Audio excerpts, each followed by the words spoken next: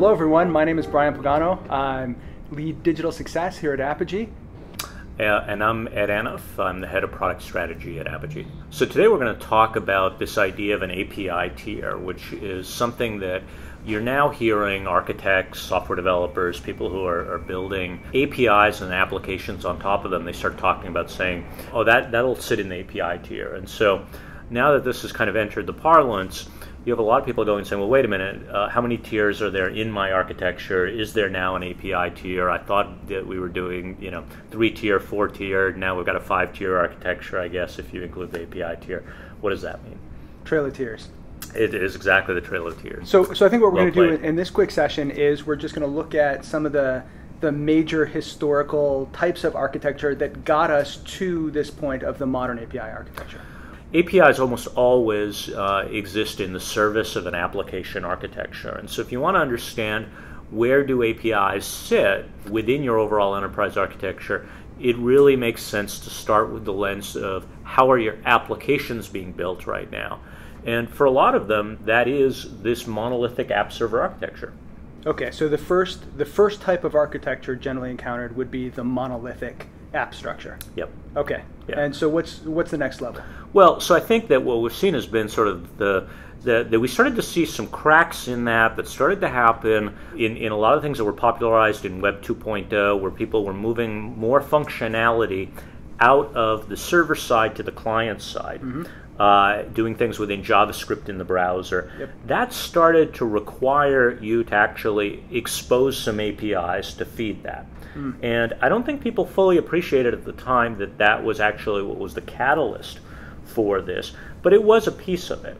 And then that idea that you could go and have mobile apps and the whole idea of third-party apps and so on also started to go and widen that up. But a lot of the API action that you saw, particularly out in the consumer internet, starting from around, say 2005 and through 2010, really sort of the whole age of the Twitter popularization of APIs, everything needed to have APIs. That was really just about exposing things that were sitting in that monolithic app that previously you could only get to through the UI tier.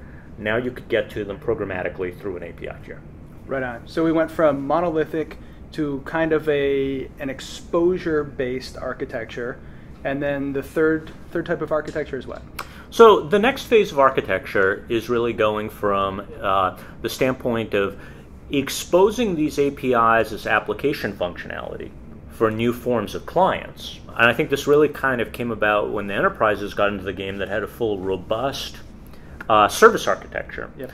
They started to say, well, you know what, I actually want to sort of bypass these specific applications, and what I want is a way of taking the same services that my app servers are sitting on top of and exposing those out as APIs in some sort of safe, secure way.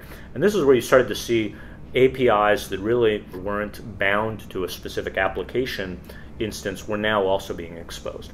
And in those situations, that's really actually, I think, where sort of this modern conundrum of saying, where do my APIs sit in relation to my ESBs comes about? Because that's where, rather than bolting the API tier on the side of the app server, now it's sort of looking at saying, I've got the CSB and maybe it has some SOAP APIs and it doesn't have proper authentication mechanisms for external clients and so on, and it can't handle web scale, but I somehow want to get those same services exposed in a web-safe way. So we went from monolithic to exposure to the web to a slightly decoupled but very service-focused, I would even say a little bit internal focused, inside out focused architecture, which finally brings us up to the modern architecture, which is what? So the way that we're seeing a lot of enterprises and a lot of internet companies approaching this is to actually go and see this clear delineation between what it is that they might be doing from their internal services. But now there's this idea that APIs are something that sit above that might be curated from those set of services, that might be assembled out of those services, that might be customized by the application developers for specific use cases. Definitely the app developers have refuted the idea that you can have one form of perfect abstract service that's going to meet all types of the use cases. There's just too many interaction dynamics that can't be supported by those types of principles. And so now you need this API tier that really sort of delineates between those things. And that's what people are talking about, is this API tier.